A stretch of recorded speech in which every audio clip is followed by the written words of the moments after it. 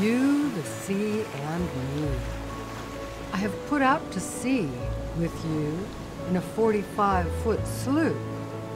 It's 21 days before we sight other humans on a ship that passes at dusk.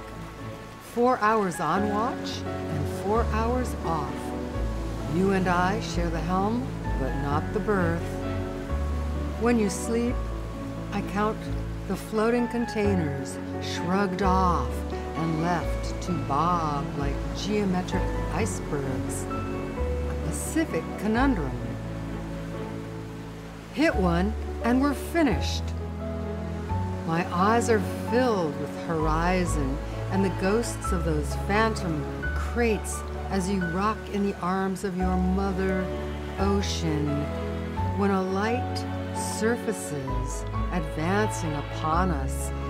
Panicked, I rouse you, certain it is some locomotive cruiser, bound to chop our hull clean through, its light too bright to see us.